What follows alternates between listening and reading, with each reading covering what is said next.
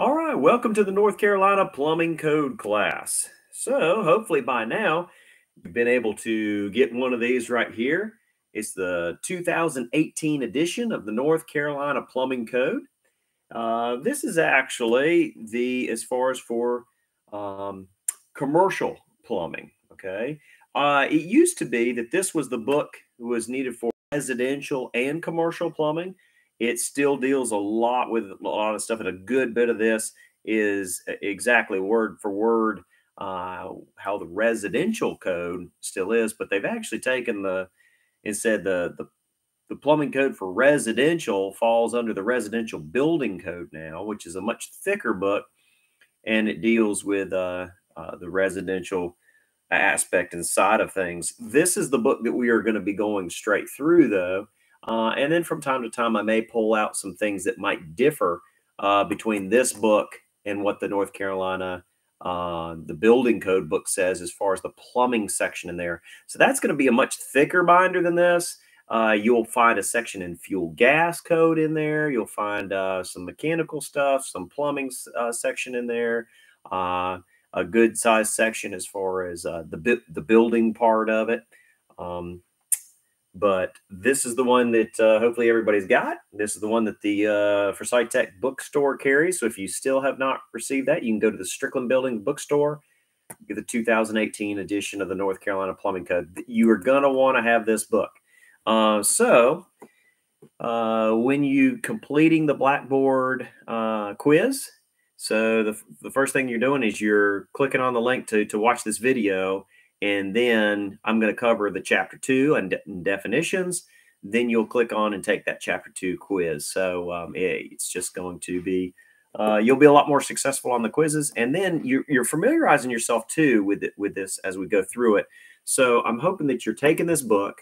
You've got, and if you're going to make any notes, please make those notes on a separate pad of paper. They do not want you to take notes in this book. You're going to go to take your state exam one day, hopefully, for those who want to get their plumbing license. And if you're still using the 2018 edition of the North Carolina Plumbing Code, you cannot have notes written in the margins. You can't circle things, underline things. The only thing you can do in here is highlight. If you want to have something marked, you have to highlight it. So for any notes and stuff, you might want to just make those on the side, okay? So as you go through this, just kind of how it's laid out a little bit here. The very first one, it kind of gives just a little bit, so which I'll come back and read as we jump into here, but it goes and gives a little highlight for the different chapters. Under Roman numeral 10 is where that starts. Chapter 1, the scope and administration. I'm going to let you go through, and if you want to on your own for some good sleeping reading, you can go through and read that. And then we're going to pick up with chapter 2. Okay. Over on Roman numeral 15, page 15, is the table of contents for the code.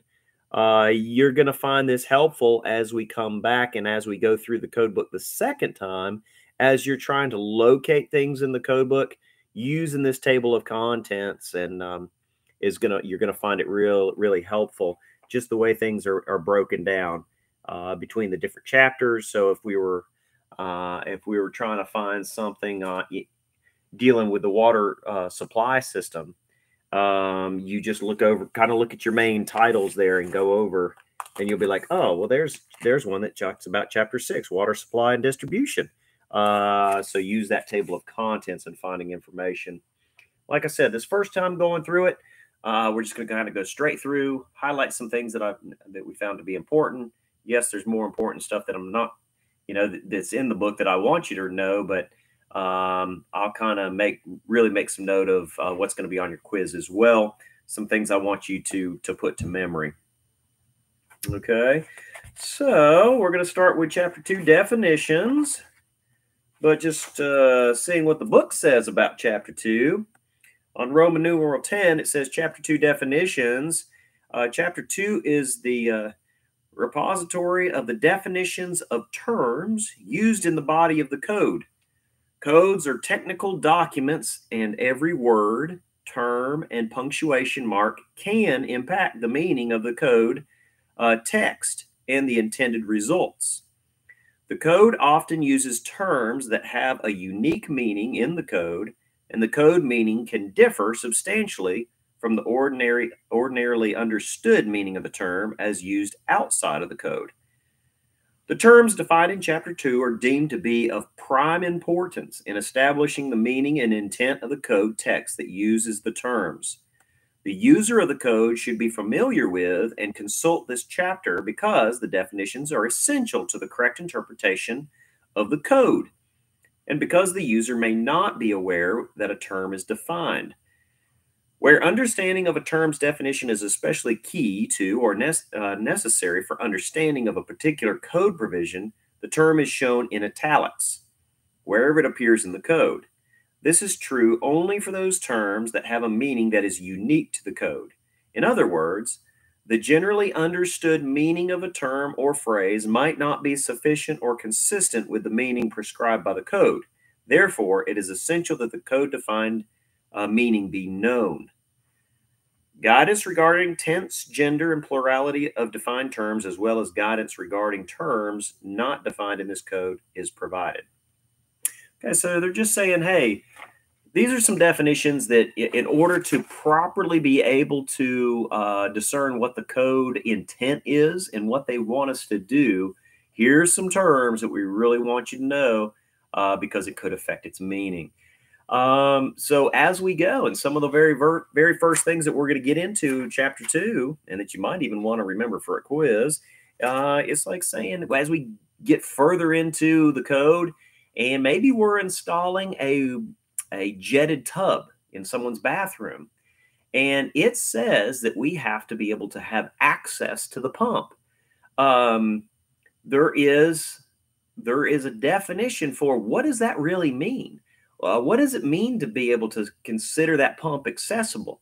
And then there's also some items in the code that says we need these devices to be readily accessible.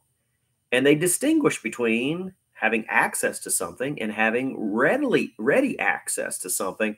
So these are some terms that we need to know in order to be able to properly cipher the code and to be to where we're plumbing correctly.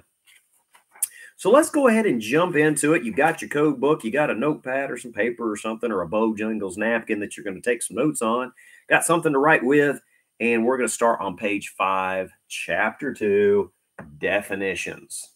Okay, I'm not going to read every one of these. Okay, it wouldn't be a bad idea for you to go through and end up filling in and kind of just reading through the whole chapter. I'm going to highlight some and pick some out that that you're going to maybe be seeing more frequently, to where you know what these terms are. Okay. I'm going to let you read that first section 201, that general information. I'm going to let you read that on your own. And we're going to start with section 202, general definitions. And hey, right, one of the very first ones that we're going to talk about, access to something.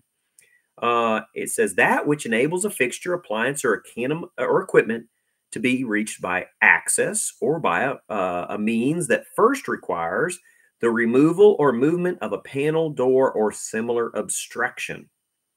Okay, so if we did say that that pump needed to be accessible, we could still consider accessible if we maybe had to remove a panel, open a door, something that where we could then remove that and then get to the pump and was able to have enough room to pull it in and out.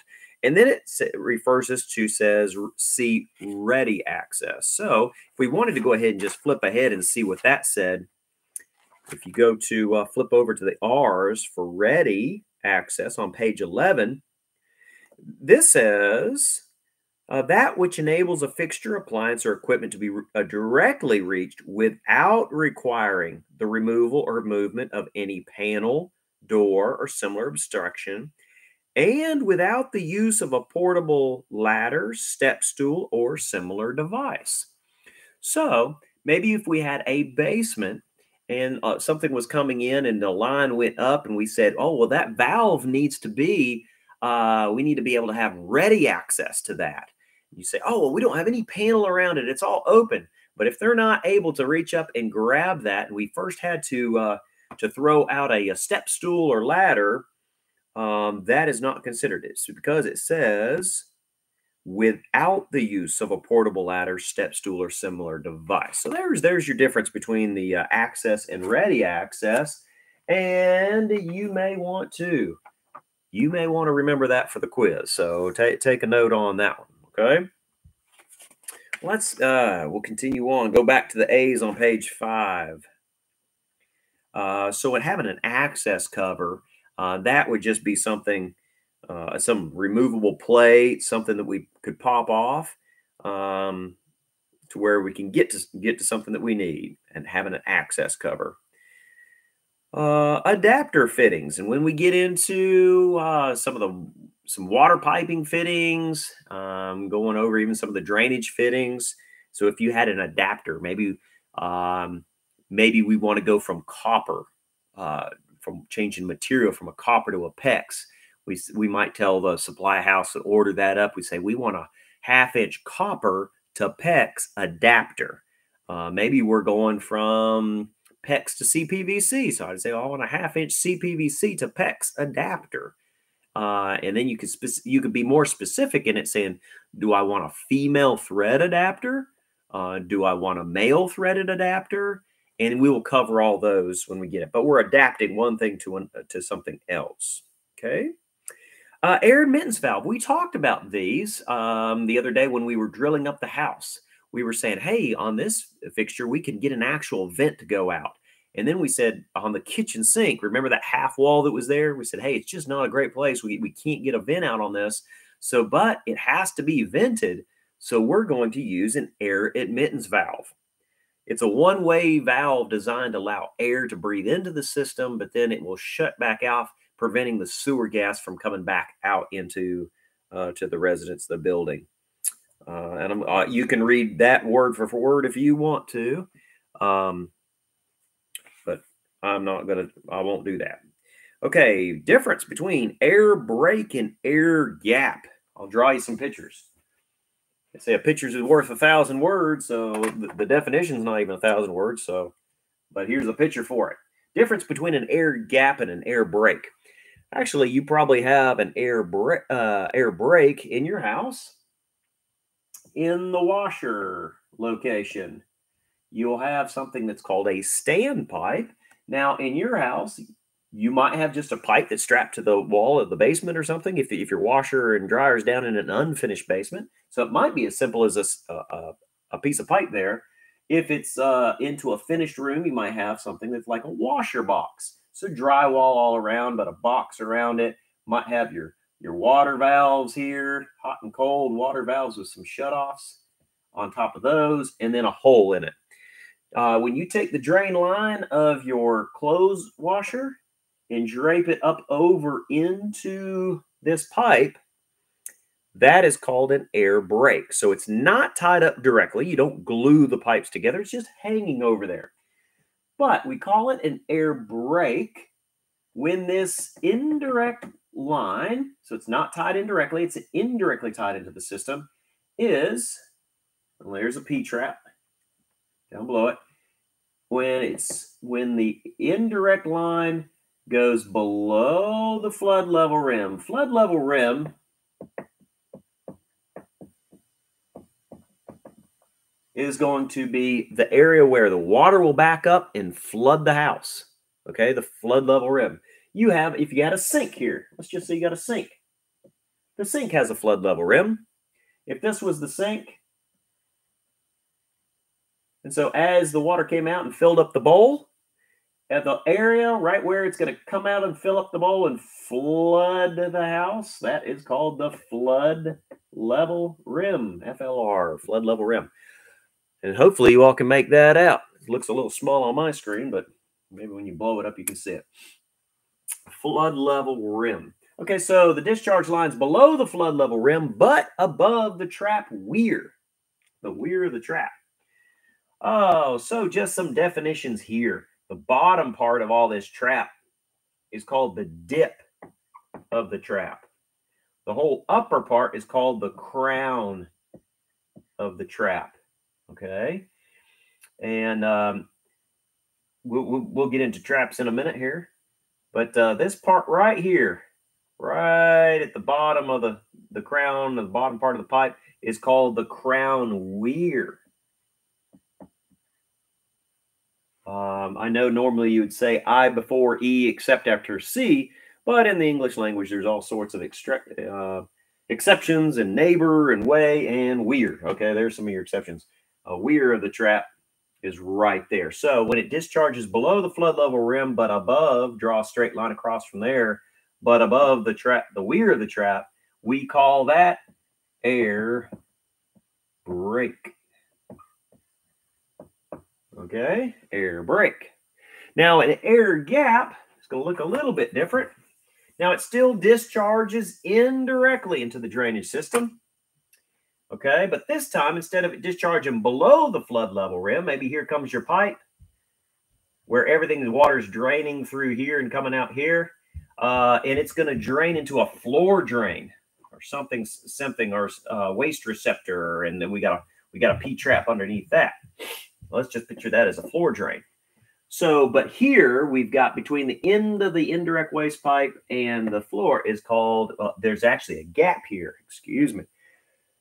Excuse me. So if there's an actual physical gap, we're going to call that an air gap. Okay. There's the difference of the two there. Okay, you have air brakes and air gaps as related to the drainage system, and they also show air gap as for the water distribution. If you picture the faucet up there, the end of the faucet in the sink, the flood level rim of that sink is the air gap for the water distribution system. It talks about making an alteration to something. You probably ought to, that'd be good to read. Let's skip on down to anti-siphon. What does anti-siphon mean? Maybe you've heard of siphoning something. Maybe you've actually even done some siphoning yourself. Hopefully you don't do that out of my gas tank the way gas prices are. But, you know, you can siphon something. Maybe some of you have fish tanks at home and you've used just even like a little simple tube with a little bulb you squeeze. If you can get the water flowing and then you take the one end of the hose and stick it lower than the other, it will continue to flow. It creates a siphon. So if you just had a tube, you could stick it over into a source of liquid, water, whatever, gas, whatever, and you were to suck on the one end to where it's sucking it enough to get the water flowing, and then put the end of that tube lower than your source, it's going to start to siphon. Anti-siphon, meaning anti is against siphonage, is going to try to something that's going to try to break that siphon. It's a term applied to valves or mechanical devices that eliminate siphonage. Is anti-siphon. You may want to remember that term for the quiz. Okay. It talks about something being approved or not. You know, is it acceptable to the code official or other authority having jurisdiction for compliance with the provisions of the applicable code or reference standards, meaning this is something that's approved. Let's see. Let's look at backflow. Backflow in the drainage, backflow in the water distribution, meaning that you have a reversal of the flow in the drainage system. We have what's called backwater valves that we have to put in there. And let's just actually flip the page over to page 6 and we'll read about them. Backwater valve. Basically what that is a check valve. And we have some for demonstration purposes in the classroom, and you may even see them out there on the job. You might be even putting some in. But what it says, and you say, well, when am I going to see it? What is it? It's a divisor valve installed in the building drain or sewer pipe. So it's the main drain heading out of the building or a house, where a sewer is subject to backflow and that prevents drainage or waste from backing up into a lower level or fixtures and causing a flooding condition. So we're going to, later in chapters ahead, we're going to read more about backwater valves, but this is basically just telling you what it is. You'll say, well, my goodness, when are we going to get a drainage? Everything flows downhill. How are we going to get something flowing backwards? Well, it could if we got a stoppage in the line. So let's just picture this as a main sewer line that runs. A lot of times they'll just run right down the middle of the road, and what you'll see up at the road height. Now the road's going to be level, but underground the drainage is sloped, and you'll see periodically manholes up in the street. So if this is the street, so underground there's piping under there. This is sewage lines. This is going to be a manhole. Now every so often they'll have these manholes to access this sewer. Now let's go build a house in between here. We just built a nice little house. All right. There's our door. Got some pretty little windows. Oh man, we'll even make a little chimney for them. There's the smoke going out. It's cold outside. There we go. All right, so we ran the plumbing in the house.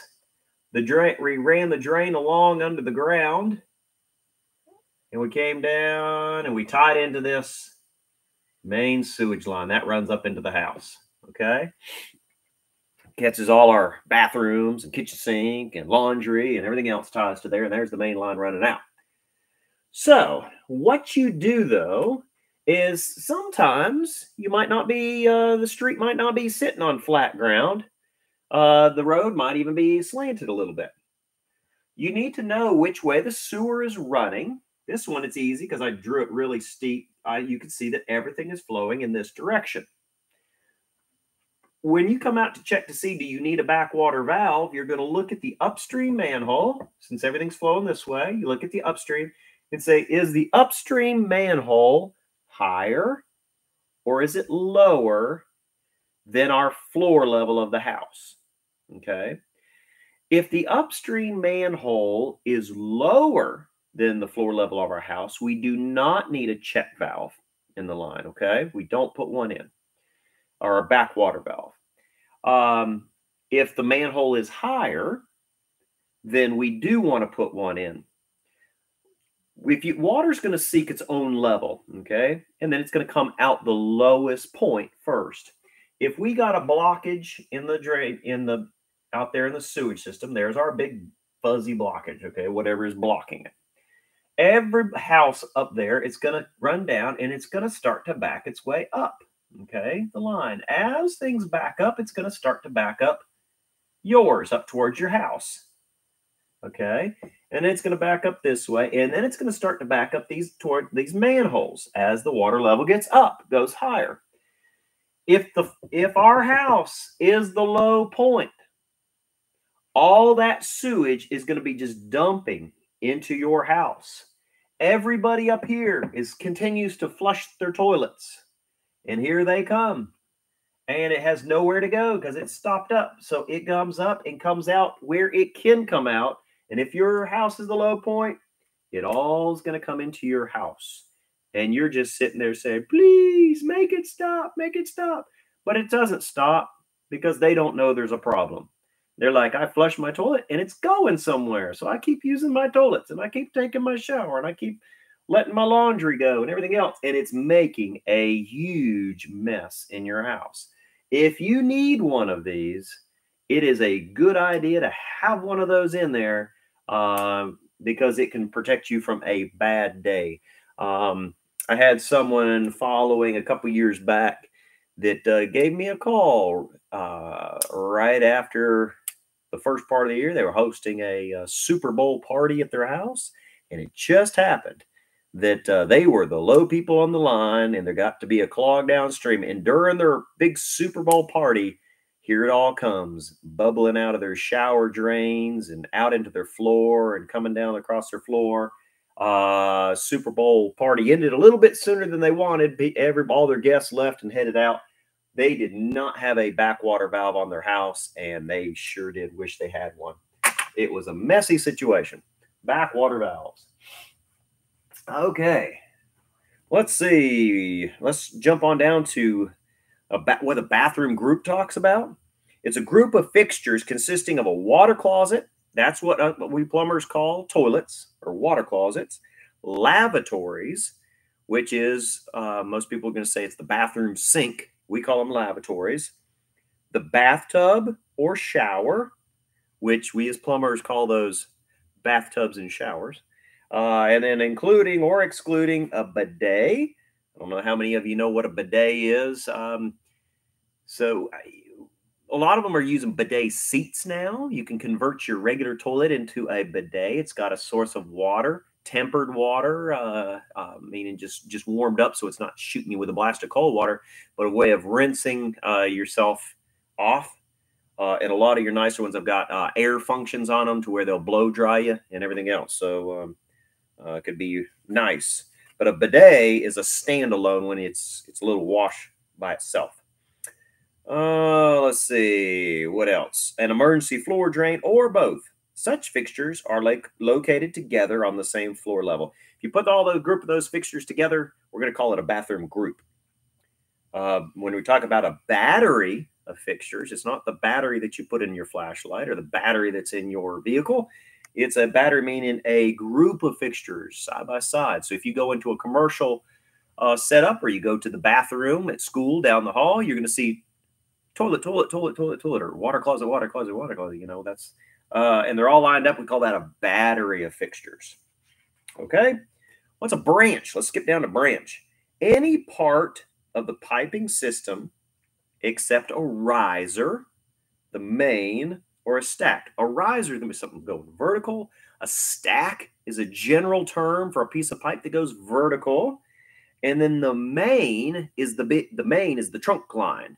So you picture it like a tree or something. You got the main part of it, and then you got all these branches coming off of it. So they say, what's the general term branch? What does that mean? Now there's specific branches, but if we got the general term branch is any part of the piping system except the riser, the main, or the stack, a branch. You may want to remember that one for the quiz. Hint, hint. Okay. Branch intervals. It's the distance along the soil or waste stack. And as we go further over, we're going to talk about what's soil and waste stack. What's the difference between a soil and waste? Those are in definitions too. But it's generally referred to a story height between one floor level and the other floor level, but it can't be less than 8 feet. No less than 8 feet is considered a branch interval. The building drain. The building drain, skip on down to that one. It's the lowest part of a piping of the drainage system, and it receives the discharge from soil, waste, and other drainage pipes, and it extends 10 feet beyond the exterior wall of the building.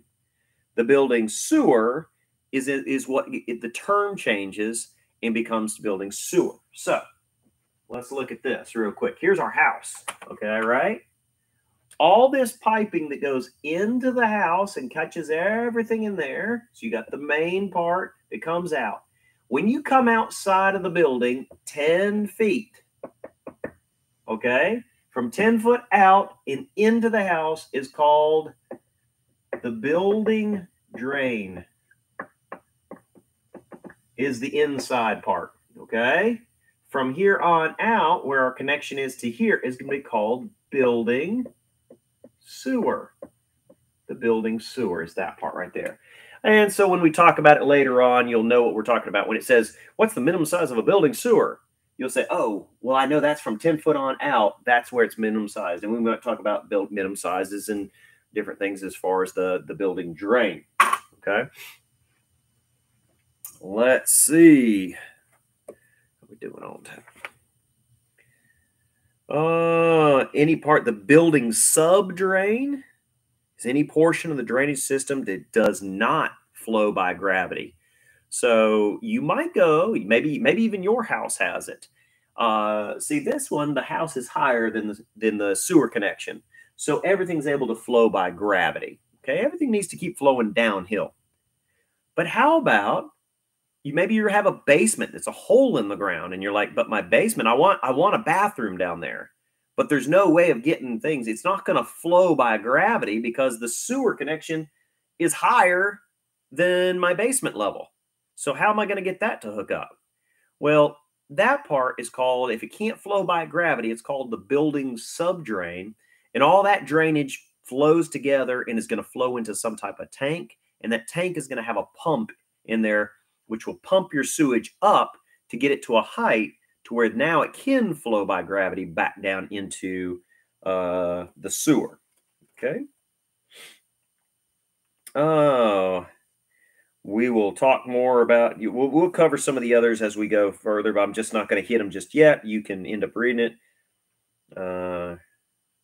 What cisterns are and everything else. Clean outs. Clean out is a access opening to the drainage system, and we'll talk about, well, when do you have to have a place to access the drainage system? I want like a clean out plug, a removable plug or cap, some way to remove it, to clean out the line. If you get a blockage, it's called a clean out.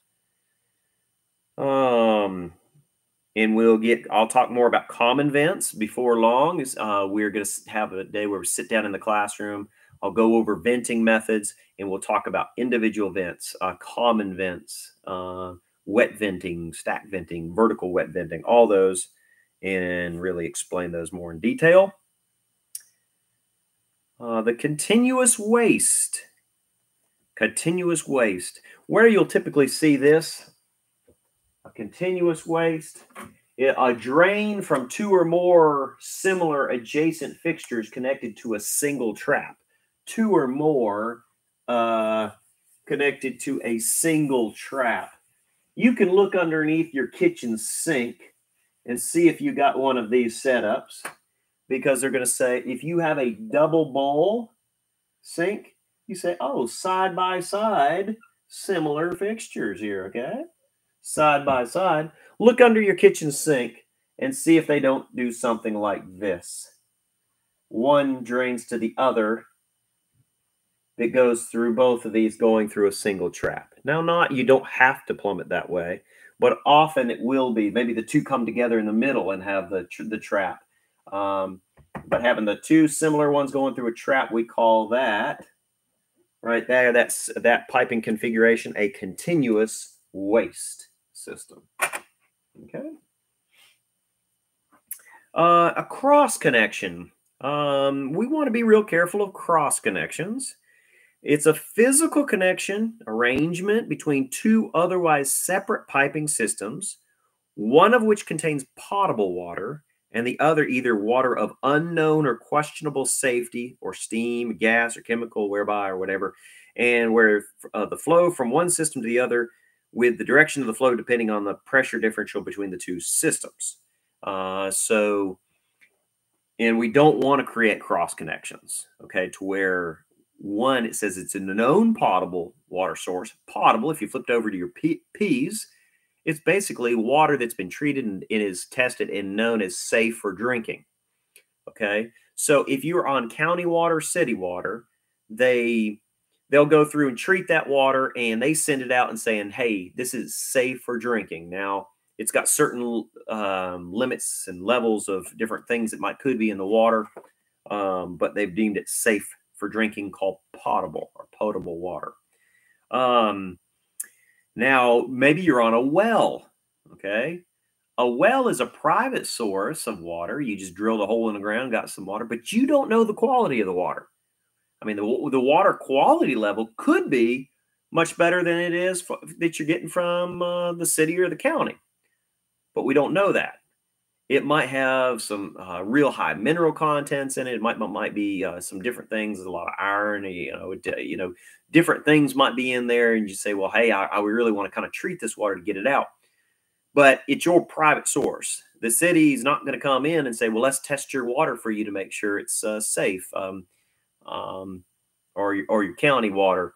most of your cities are they're all going to have theirs, and they're not drilling wells there. But if you get further out into the county, if they haven't brought county water that far yet, you're going to start to get into people having to drill wells to get their water. But maybe you had a well there, and then the county brings water on down and says, "Hey, we're gonna pave this road. We're gonna put fire hydrants down there, and everybody's gonna have access to water." You say, "Oh, great. Well, hook me up, because every time I lose power in the house, when my pump to my well doesn't have power, I lose my water too." But now, if I'm on county water, if I lose power, I might not be able to have my water heater because I got an electric water heater, so I don't have electricity to heat my water. But at least I still have cold water coming in, and I've got water. So they say, "Yeah, let's go ahead and run some of that." But now you have county water, and you've got your well water. You don't want to create a cross connection between a known source that they say is known potable water, and then the unknown source that they would have to treat. We don't want to tie those two together. Okay. So, and we'll talk about different things you can do, but if you tie them together, it's called a cross connection. A dead end, any line that you're going to come over and you cut it off and you capped it. If it's over, you cap that line and it's over 2 foot long, we call it a dead end. Okay, dead end. Oh, let's see. Jump on down to developed length. The length of a pipeline measured along the center line of the pipe and fittings. It's called developed length. Okay. So you got to measure it along the center line of the pipe and fittings. Let's just say a pipe runs this way. We put it off 45 degrees and go over here, and then we go over to here. Okay. If we say there's a maximum distance on this pipe, all our distances are measured by developed length from center of the pipe, center of the fittings, from here to here, not point A to point B. If we said there's a maximum distance from this place to this place, we got to measure the center line, not straight line. We do not do that. This one here, center line, is called developed length. You might want to remember that one for your quiz, okay? Make a note of what is developed length. Oh, let's see. Drainage on page 8, drainage fixture unit, and we'll talk more about, and we'll often refer to them as DFUs, drainage fixture unit. It's a measure of the probable discharge into the drainage system, and we use those values to often generate pipe sizes. Say, well, how big of a pipe do we need here? We'll say, well, how many DFUs are on that pipe? So as we get further into it, basically the where that used to begin with is just to say, okay, we're going to take a bathroom sink and determine that we're going to give that a value of one DFU for that bathroom sink or that lavatory.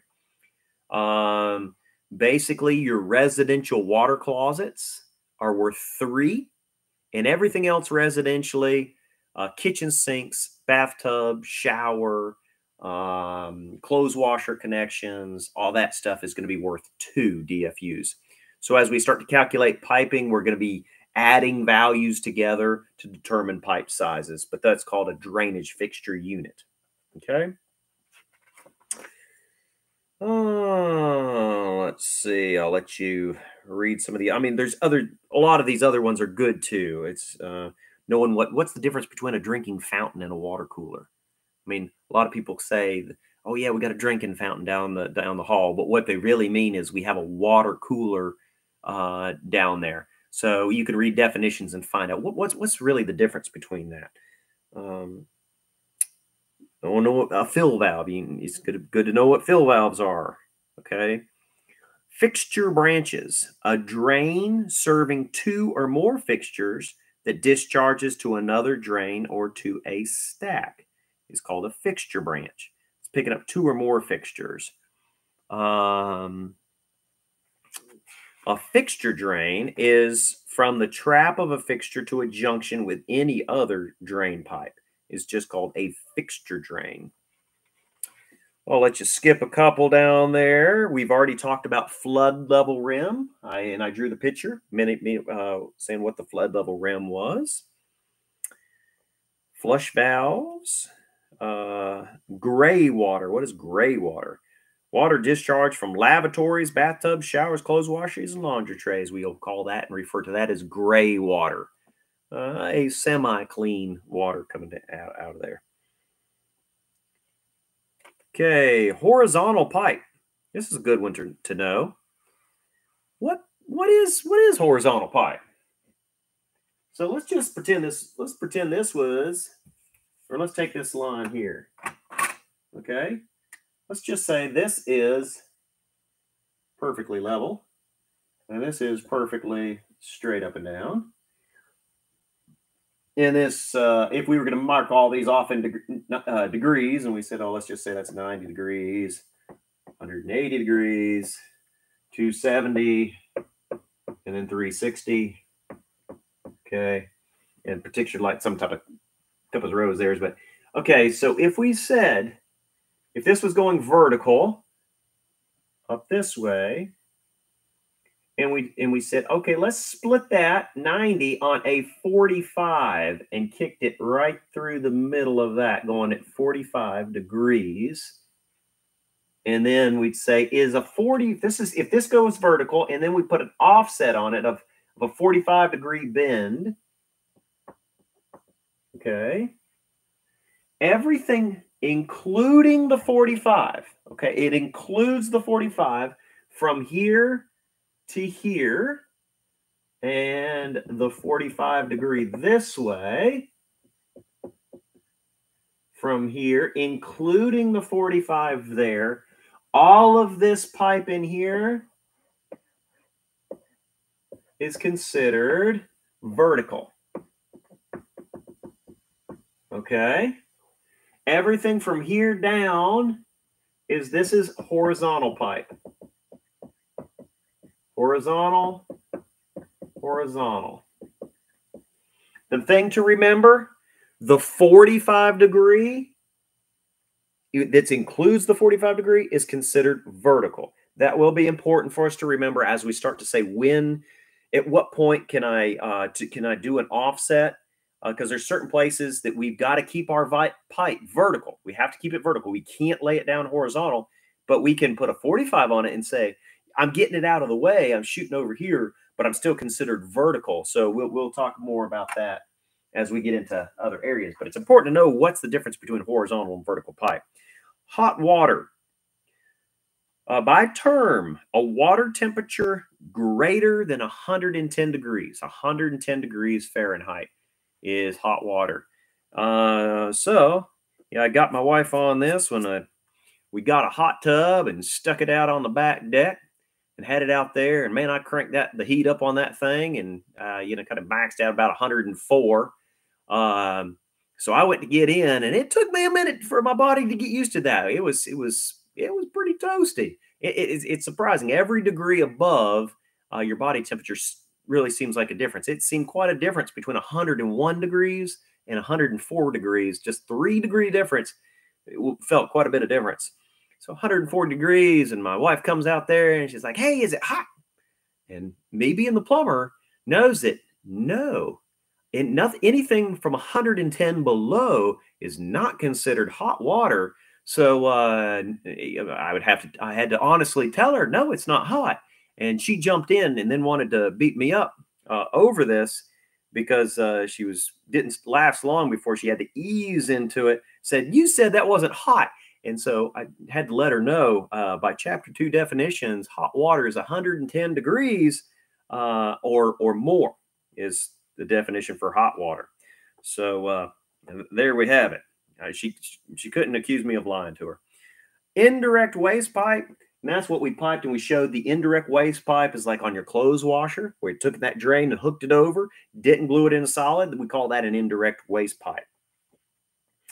Individually venting, a pipe installed to a vent, a fixture, trap, and that connects with the vent system above the fixture served or terminates in the open air. Individual vent, like I told you before with the common vent, I'm going to cover those and draw pictures and And you'll plumb up some of those when we're doing that house. Okay.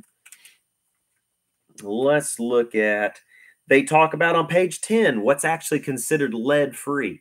So if they say lead-free, does that mean there is no lead in it at all? Well, no, they give you a certain percentage. It can't be weighted average of 0.25% lead, not more than that to be considered lead-free. If we're talking lead-free solder or flux, it's just 0.2% with those.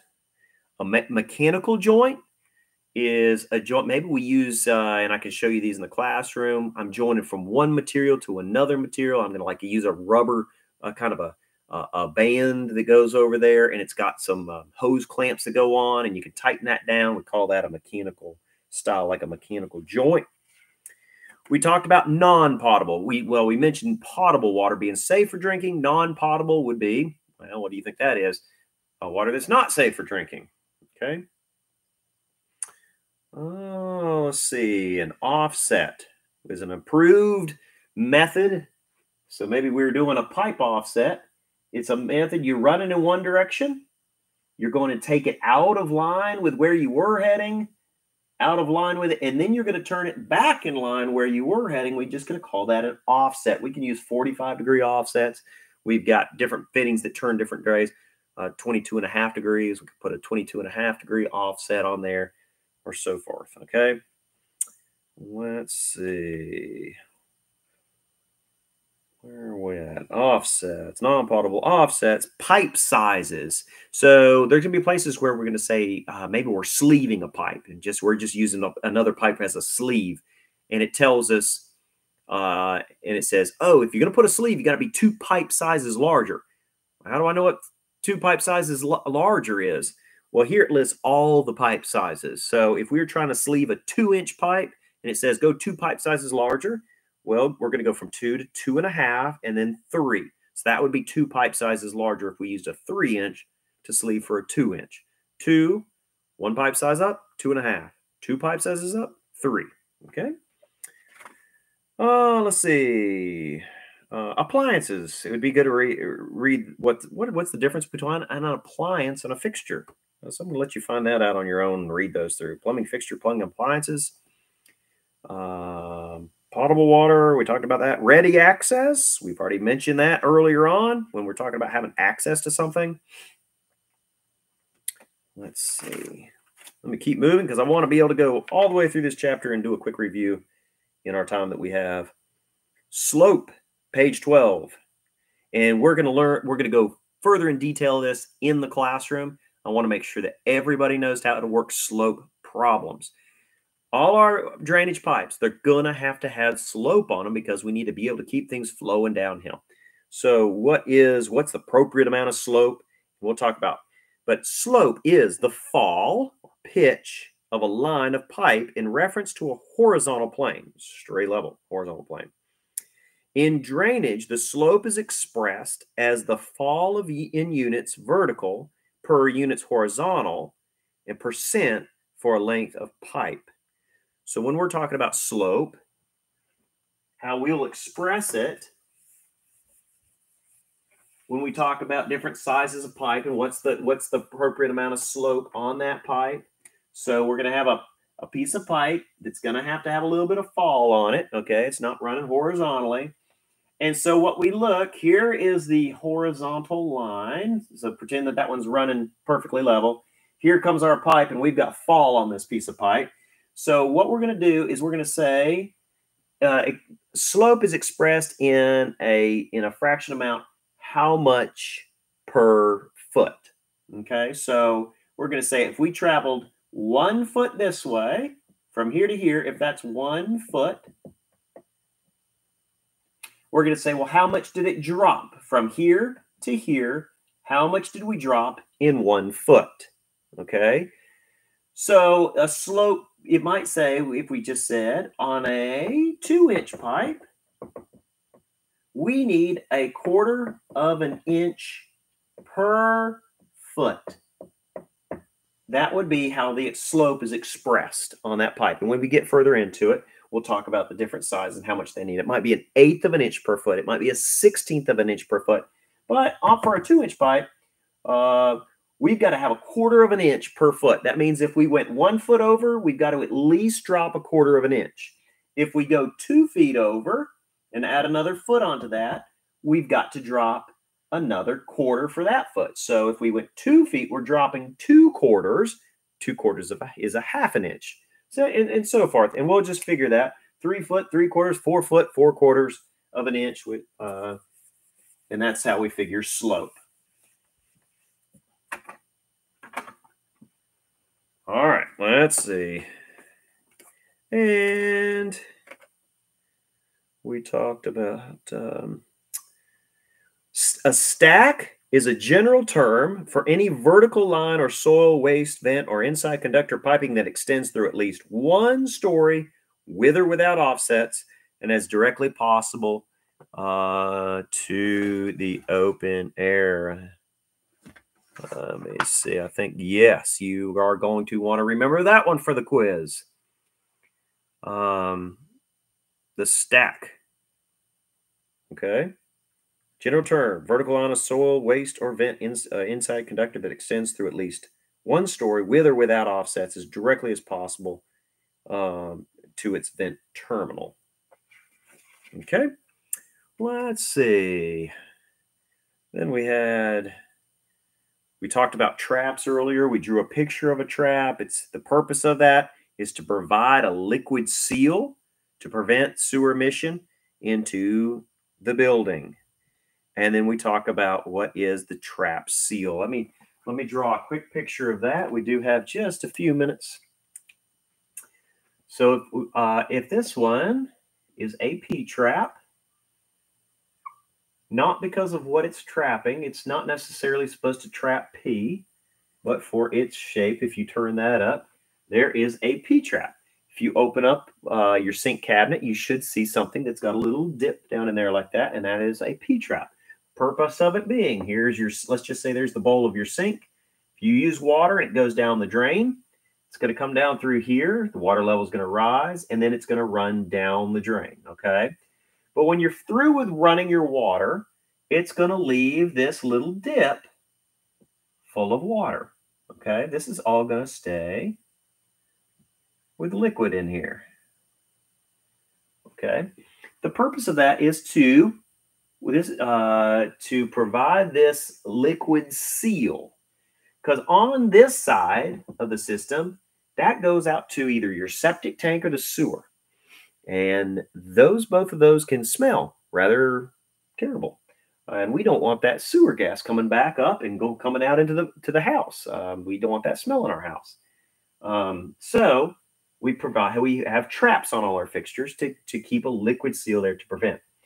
So what they call the trap seal, I talked about a few of the definitions. We said that this was called the dip. This part right here is called the top of the dip. This part right here is called, hey, you guessed it, bottom of the dip. Y'all are smart. Bottom of the dip, okay? Dip, D-I-P, the little dip in it. Top of the dip, bottom of the dip. We call this the what? The crown. In this part right there, the crown weir. It's kind of weird that they call it that way, but it's the weir. So the area that makes up the trap seal is between the weir of the trap, right up here, this level, if we were to continue that as a straight line across, and the top of the dip. It doesn't go all the way down to the bottom. If we didn't ever use this and the water starts to evaporate, it's going to get lower and lower and lower over time, and it evaporates. As soon as the water dips below the top of the dip, now we got a little gap here, and the smell can come up through there, even if we have a little bit of water sitting in the bottom. So as soon as the water dips below the top of the dip here, which is right here, okay, so if I asked you what two parts of the trap make up the trap seal, you would say the weir and the top of the dip, okay? Between the top of the dip and the weir is the trap seal. That is trap seal, okay? That's the part of the liquid that's actually keeping the sewer gas out. And the purpose of the trap is to provide that trap seal.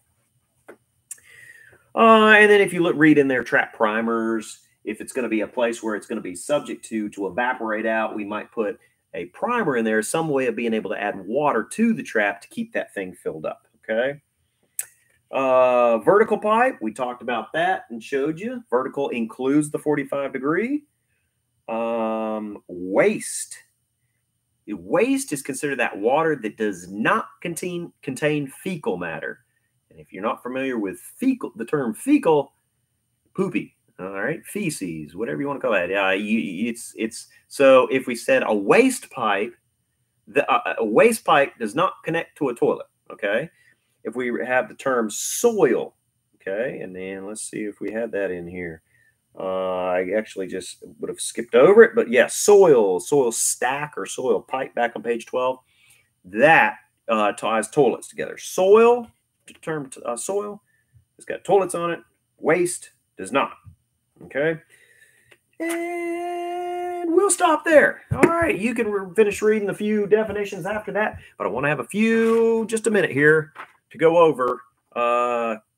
Here's the terms again that you're going to see on your quiz so that you're all right ready. So when you click begin your quiz for chapter 2, you'll be all right ready to answer. But it's going to be a true false quiz. And I'll have some of these. I cover ready access. Okay, what is ready access and access ready access? We covered anti-siphon. What does that term apply to? We talked about the general term branch. Branch. What is a branch? We talked about question 4 deals with true or false about the junction of the building drain and building sewer. Where was the junction of those? And if you remember, we talked about that being 10 feet outside the building wall. We talk about developed length. Look at that term again, developed length. How do you measure that? We looked at the term potable water. Potable water. We also looked at the term hot water. You might find that on your quiz here, hot water. And I was in hot water. Okay, the question 8, the stack. The term stack, what does that refer to?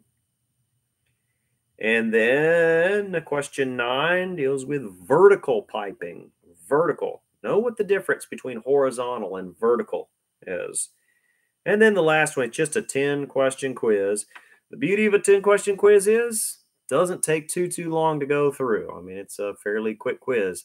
The drawback to a 10-question quiz is every time you miss one, it costs you a letter grade. Okay, 10 points. You drop that, boy, 90. Well, I guess if you hit a 90, 90 still considered an A here. But any lower than that, between 90 to 100 is an A, 80 to 89 is a B, and so forth.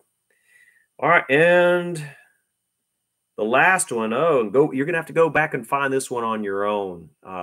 Difference between water service and water distribution. I did not cover that, but that's a one to find on your own. Water service and water distribution, be careful with it. Where is the junction of that outside the building wall? Okay, so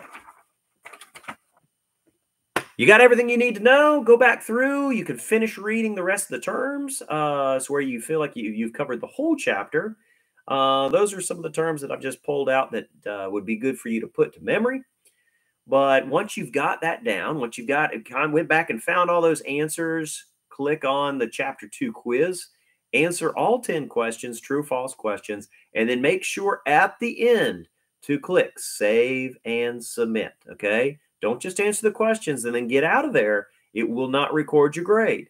Once you click Save and Submit, make sure that you go over to My Grades on the left and look and make sure that it gave you a score. And hopefully everybody that watched this video that you get 100 out of that. So another reminder, I've been sending out text reminders, and here's another reminder. Hopefully you're watching this video and that you remember to complete your entry assignment. You have to do that. They will put you out of class, and it's work for me, work for you, hassle, and everything else to try to get you back into the class. So if you would like to stay in the class, make sure get your entry assignment completed. If you got any questions regarding it, please reach out to me. I am here to help you as much as I can. I can't help you if you don't want it. So make sure that you get it done. And then I look forward to seeing those who are in the plumbing class. I'll see you there. I'll send out reminders as far as where we're going to meet. But hope you do well. If you got any questions, let me know. Till next time. See you then.